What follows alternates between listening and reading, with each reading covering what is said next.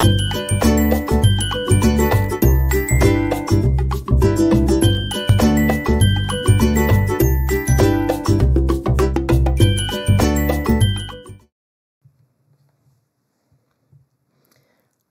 right, ladies and gentlemen, people of the fine world of food science, we are going to be doing our video on thermal processing computer modeling. And for those of you who are following along with the Cullen 1313 course at Niagara College, we did some live lecture work, and I wanted to make sure that you were left with an example video of how to go about doing some of the computer modeling on this process. I also happened to share R. Paul Singh's videos on D and Z value with you. And for those of you who are learning food science and going on this journey, maybe not part of the Niagara College community, maybe you are a graduate of our program or you're finding this channel through some other means, I highly encourage you to take a look at Dr. Paul Singh's channel, because he is quite literally the world's leading authority in thermal processing, and he's also a fantastic distance educator and has done some wonderful video content. What he hasn't done is actually walk through an application of how it might be done in a CBET type learning environment. And those of you who've been following my channel know that I'm a CBET teacher. That means that we focus on competency-based education and training, and that's really workforce related. I want you to be able to take all that theory and quickly pivot around and use it in a work-related scenario so that you can turn all that wonderful theory into usefulness and make your product safe, make money for your company, and invent new products that I can then go buy off the shelf and go, hey, that person watched my video, I love them. So what are we going to do today? At the end of this video, you will be able to review D, Z, and T reference values in relation to thermal processing of food products. We'll use an industry standard tool for estimating log reduction of a thermal process, and we'll utilize the tool for both R&D and quality control type applications in food processing. So I spent some time looking through my catalog. One year when I did the demo, I gave the exact same data set as I had in the assignment, and the students all passed with flying colors, and I'm like, wow, I did such a good job, except that I had demonstrated the exact same data set. So I needed to make sure I found the good data set that had not been done in class. So just a quick reminder, our thermal death rate curve is giving us our D value. So on a semi-log graph, so the y-axis is in logarithmic form, and in the x-axis it's going to be linear. You'll note there's no units on here. It's just a schematic here, but what we're seeing is log reduction of 1 over time is going to give us that D value. So time at a constant temperature. The D value is always given a reference temperature. So D value is expressed at a temperature. And something that we talked about in the class was that do make sure that you are collecting your D value reference temperatures and your time temperature logs in the same units, or convert one or the other. D value is an absolute temperature. Whereas, so again, the D value is going to kill off 1 log of your microbial population. That's it. It's specific to the organism. So you can't just go in and say, I'm going to have a D value on my total plate count. No, you have to know what is the most resistant organism, or what is the pathogen of interest, and know which one has the more resistant D value and focus on that from a log reduction perspective. The Z value, if you watch Dr. Singh's videos, he'll call it a Z value because he is in California and I'm in Canada. I will call it a Z value. A Z value is the range of temperature at which you can change that D value tenfold. So either 1 log up or 1 log down. And so a Z value is a range, and you will see it expressed as a temperature in its units. And something that I see when students or people out in the industry start to do thermal process validation work using this model, they will mix up the Z value as an absolute temperature. And if you're converting it from Celsius to Fahrenheit or from Fahrenheit to Celsius, it's very, very sneaky, and you have to remember it's actually a range of temperature. How do I express understanding the Z value? Well, I always say to my students, here in Canada, if you're cooking a hamburger, you, according to our absolute not time temperature cutoffs, but internal temperature cutoffs, if you were to cook a hamburger, the Canadian Food Inspection Agency will say, cook it to an internal temperature of 71 degrees. And that's a consumer-facing output. But if you're in the industry, they'll say, cook the burger until you have a 5 log reduction of E. coli. Or cook it to 71 degrees, whichever you prefer. And I always ask the students, well, are you still killing the bacteria if you only cook it to 70 degrees? Well, yes. What about 69? Well, yes. The thing is, the lower the temperature, you start to have a slowing of the lethality rate. Higher the temperature, you're going to speed up the lethality rate. And so that's what the Z value is helping. It's changing the rate of the equation. Now, the students who are in my program haven't taken calculus, and so it's difficult to do all of the math from Ball's theorem. And so as such, we focus on instead using calculators that have been produced by the industry. I have the d-value table here that I have produced for the class, but I want to actually just, these are d-values for canned products. Let's just jump right out into my Excel file here. And again, I'm not going to edit this out because at this point we are good friends. Okay, here's one. And I know that we're not doing this because that's actually came from the data that was collected last year by the students. This is a calculator put out by the North American Meat Industry Foundation. Let me actually scroll up here. And they have given, pardon me, there's all my email. So the Foundation for Meat and Poultry Research and Education, it was founded by the North American Meat Industry, NAMI, North American Meat Industry, and their foundation for education and research. And they have provided this spreadsheet. There's a few other organizations that have spreadsheets. AIB has a baking spreadsheet, and you can use the same sort of calculations for looking at lethality of E. coli and Salmonella in baked products. So if you're using raw eggs or wheat flour that may be contaminated, you'll know that you have sufficient lethality on the product. United States Department of Agriculture also has a program called the PMP, and that is the predictive model. Yes, PMP. And back when I went to school, pathogen modeling program, they have different models that you can use as well. I just happen to really like the one from NAMI. One, I first trained in working at the meat industry, and I just found that this Excel file was extremely user-friendly. It was originally designed using data from Juneja and his collaborators, and Juneja was actually the researcher who founded the pathogen modeling program with the United States Department of Agriculture. So the NAMI model is the one I prefer. You can apply a lot of the same principles from it though.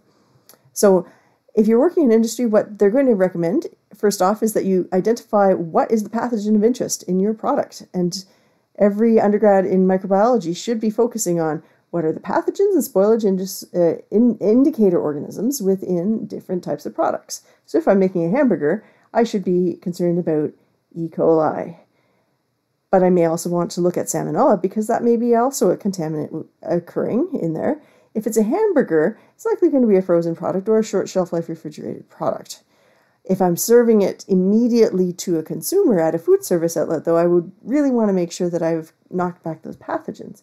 If I'm making a pre-cooked hamburger and then having it in a refrigerated commissary for quick reheating and warming up and a 5-day shelf life refrigerated, then maybe I do want to be aware of other spoilage organisms, Pseudomonas or so on. So I need to pick my organism of concern. In the case of the NAMI calculator, they actually give you a convenient little table down here. And they give you some indication about these organisms. So from there, we need to collect some time temperature data. And you're going to use a data logger or a PLC lined in thermometer into your process. In some cases, people don't have fancy data loggers. I was showing the students in the class, these data loggers used to be quite expensive, and the price point has decreased considerably on them. Back when I bought my first set of data loggers for research, I think we paid about $1,000 a piece, and now, 10 years later, they're coming in at just under $200, which is quite remarkable, that level of price reduction. Now, if you are needing it to be NIST calibrated, so absolutely calibrated with certifications, then you may be paying more, but this is a NIST traceable thermometer, and it's capable of being calibrated. So,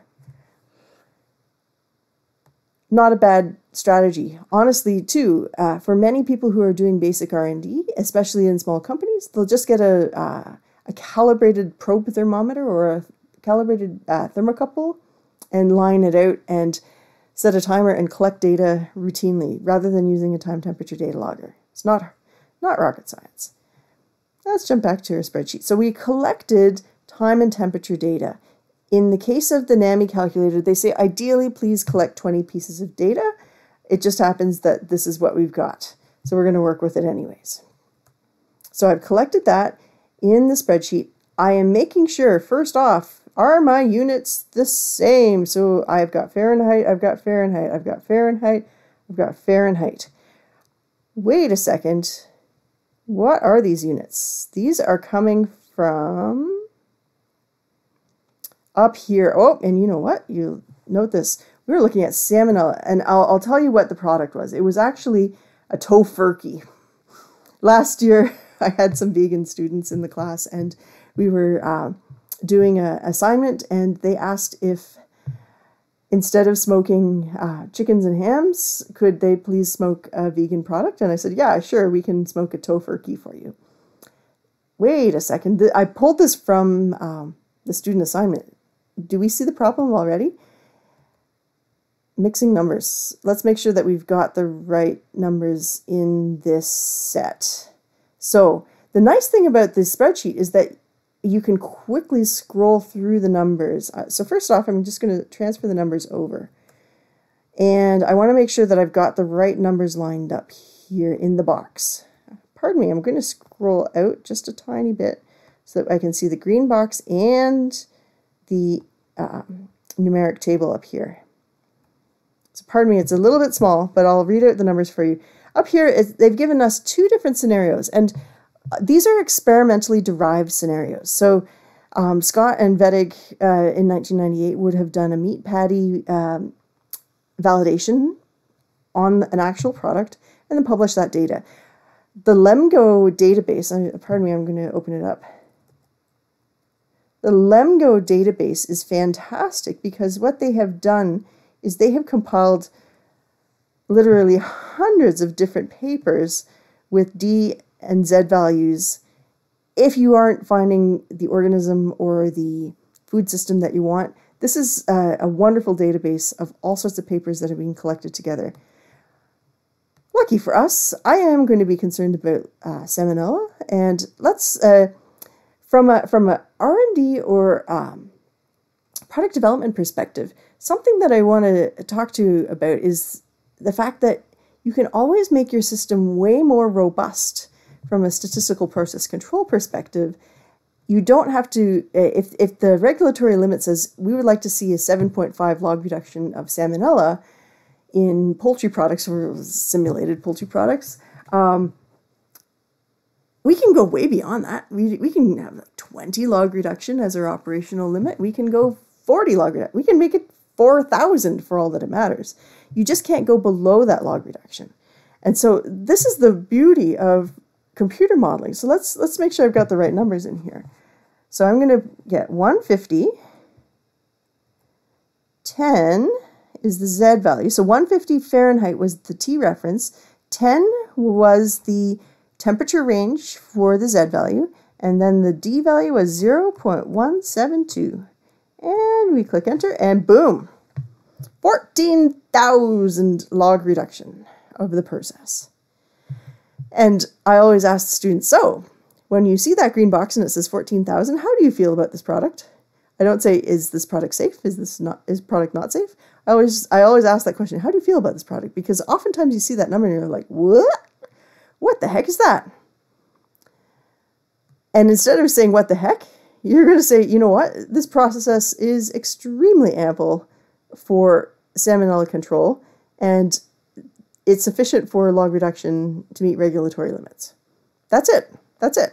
Let's try the other number, though. The nice thing about these calculators is that you can quickly scroll through a wide variety of different experimental data sets, and the TREF, Z, and D values, you can quickly scroll through and find out, oops, 4.72.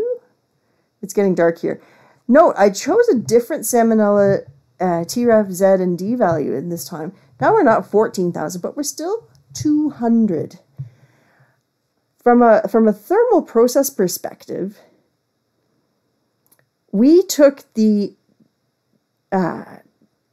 tofurkey, the fake vegan turkey, and we followed the instructions on the package.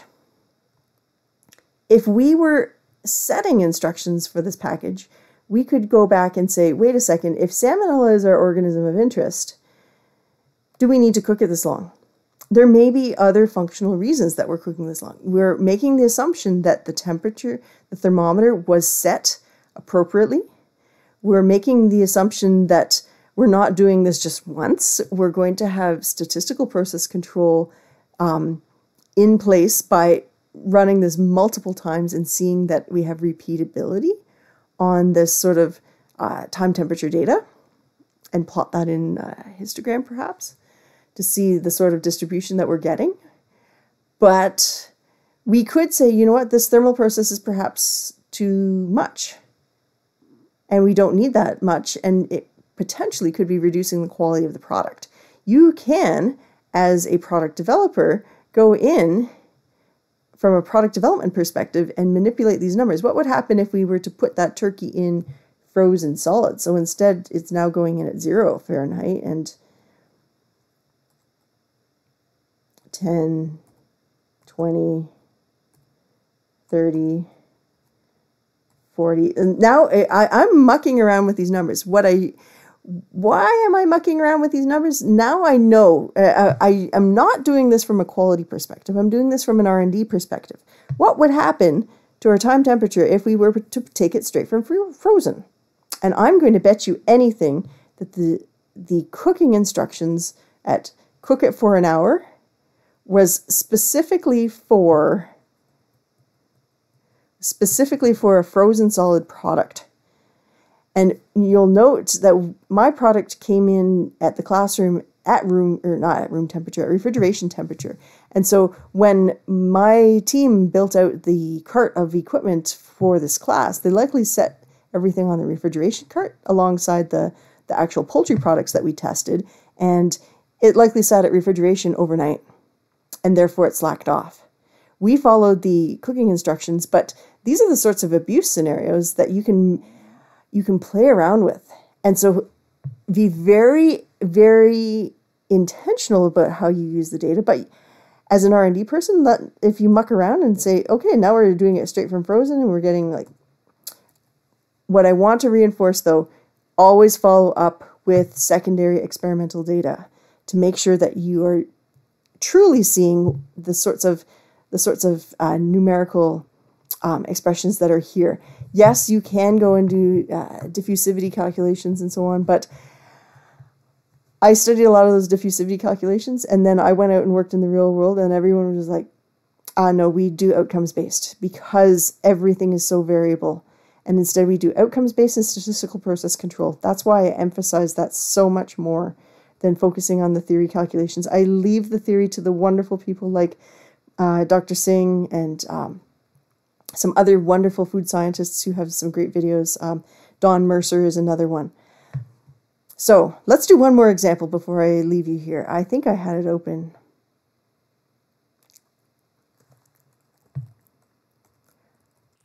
I promise the students this one, and I'm sure Michael Gray will not mind because he talked about this on Facebook. My friend Michael Gray, who is the corporate chef for W.T. Lynch, which is a food sauce company, he sent me an email back in the springtime saying, my wife is having her birthday and I would really like her to have a wonderful birthday, and we can't go out, it's COVID. I'd like to make her an awesome, awesome hamburger, and I'd like to make sure it's absolutely safe.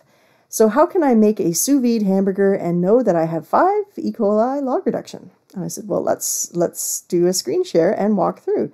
So what we did was we used from an R&D perspective. So first off, we said, you know what, E. coli is the organism of interest.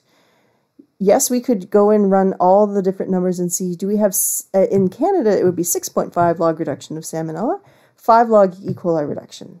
That's what we're really looking for in terms of process lethality on most RTE meats. And I did exactly as I said before. I'm going to go in and from a purely R&D perspective, what would it look like if I made a burger at ambient temperature? So I pulled the meat from the fridge, shaped it into a patty, and then by 6 minutes in a sous vide system, it has met internal temperature at 133 degrees Celsius. How long do we need to go before we finally get 5 log reduction? We had a ton of fun with this. And you'll note I had to stretch out the time limit to close to 80 minutes to get that log reduction of 5 so that Michael Gray's lovely wife could have a rare hamburger. He then took the burger and just did a very fast sear in the pan. It was juicy and red, and he said his wife was absolutely beside herself. Best burger she'd had in the longest time. This is what I mean, that you can use this as a quality control tool. And so if you were, let's say, running a food service outlet and saying to your municipal health inspector, we are going to do sous vide burgers, and we have an alternative process, and we have a process validation on that alternative process, you could walk out there with this type of data. And the thing is, then you have to back it up. So from an R&D perspective, we can muck around and throw in numbers in here and say, here's what I think that process should look like. Now you have to back it up with actually collecting the data for real, for sure, put a temperature probe in on a septum and track the temperature of that burger for real, and know that now you're collecting this kind of data from a quality control purpose. So I always say to my students when doing this work, if you own this work and you really do it well, in the beginning, I highly recommend working with someone who has some expertise in this field to double check your work, because if you make a mistake in this, you can make a big mistake in this and you can kill people. You can have recalls. You can have big problems of people getting sick. If you own this process and you start to really know what you're looking for and do it well over and over and over again, you can save a ton of money in microbiology.